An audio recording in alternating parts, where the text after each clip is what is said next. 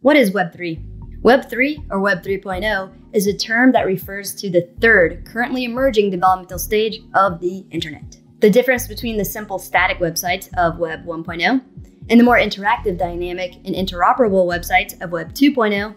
With Web 3.0, the internet operates on decentralized technology that no one person or entity can control, allowing pretty much anyone around the world with a smart device to connect to and interact with users and applications on the internet.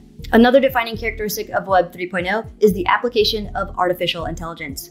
So with Web 3, we will see faster, more robust development, more inclusion of users, and ultimately, it will increasingly become a part of the infrastructure of everyday life.